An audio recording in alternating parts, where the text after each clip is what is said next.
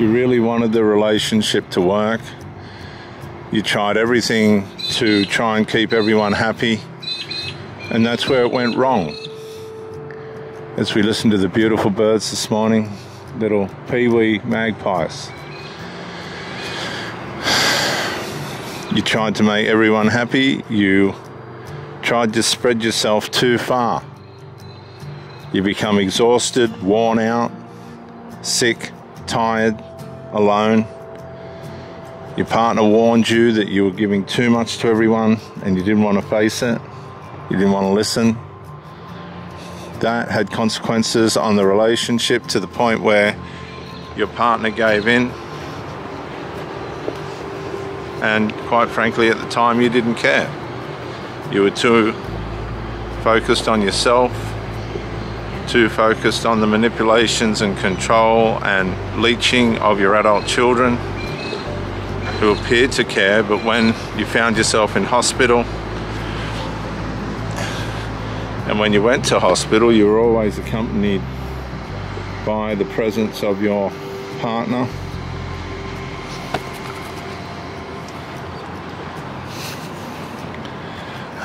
That had gone now. You're on your own because you showed partiality, too much partiality to your children. And they sabotaged your relationship. That give them your supply. You lost your supply of your partner. You chose the supply of your children, and that didn't work. They were leeching on you and using you, and you allowed that. You allowed that to happen. It didn't work for you. You've tried and hoped that your partner would ring back, but they haven't. They've met somebody else. You've turned to drugs and alcohol after leaving hospital to find a way of relief. Now the alcohol's poisoned your liver, your spleen's not working, and you've got heart conditions. You've been told that marijuana will help with that, but that's disrupting your mind. You're starting to hallucinate and have no. Here, quick, come on, quick.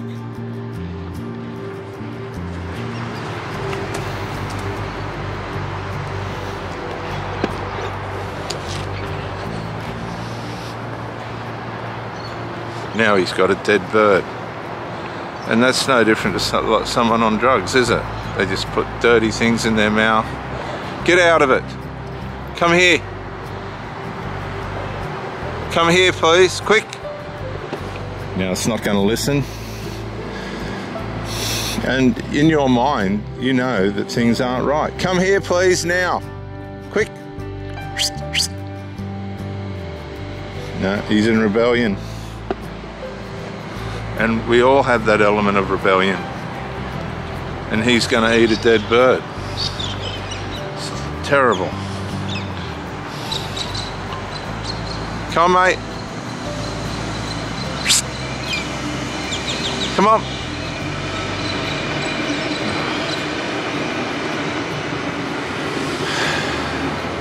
We trauma bond to things and become addicted to things that aren't healthy for us.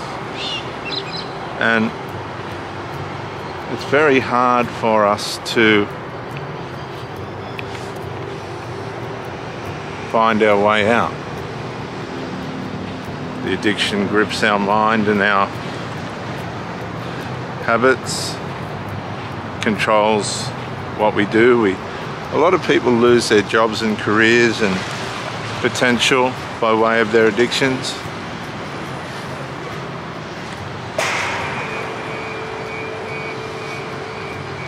And this affects their income. They end up in debt, which drives them to want more of a cure. They try and find people that they think secure, but then they realize that they're not. They're not a cure at all.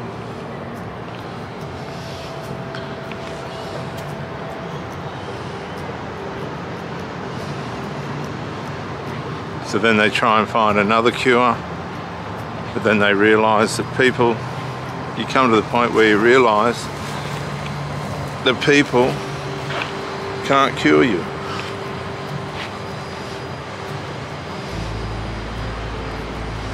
They can't cure you. Oh, jeez.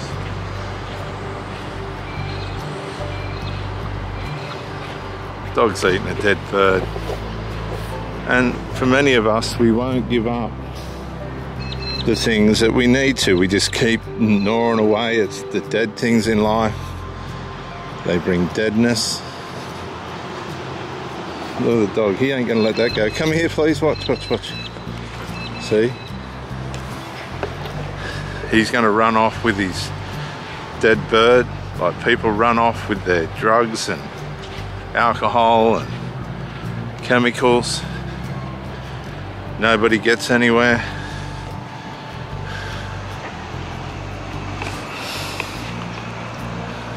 Everybody ends up left out, in debt and behind. Can't mend the breakup. Broken hearted, wanting the person to ring back and they don't. Find somebody else, find out that they're married or they're not interested.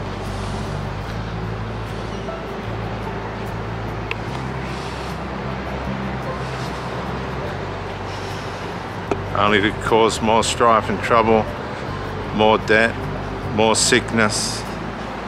And then you see the light. All of a sudden you start to realize that you're not making choices that benefit you. You're trying to keep everybody else happy, and you've forgotten about yourself. You've ended up an addict, a functioning addict, of course. You were able to go to work and you had a job that luckily there wasn't too much accountability, but that didn't help in a way. That just enabled you to be more dependent on your substances and things, and you didn't benefit really. Most of your money got wasted on your habits and things. And of course, as you got older, life started to slip away from you in the responsible sense of the word. You couldn't turn things around the way that you should have. You couldn't find a way of recovering from all the years that you wasted. Your body now's taken a serious toll. Your mind's just not the way it used to be.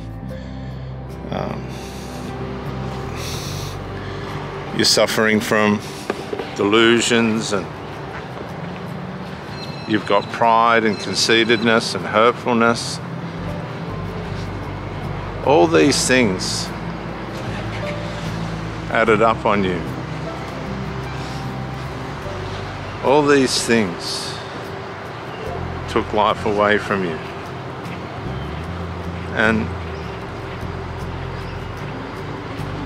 you just weren't able to find the answer. So you realized, all of a sudden you realized there's more going on here than meets the eye. There's more going on here than what's on the surface. And you, all of a sudden you realize that there's a dark realm that's been working on you to try and bring you undone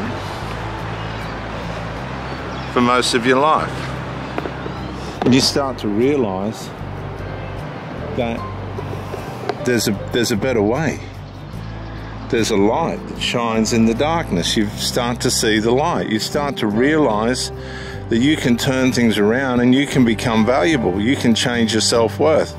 Well, if God loves me, right? If God's for me, who can be against me?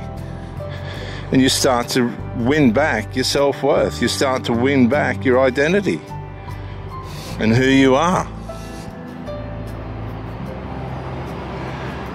And now you're starting to awake.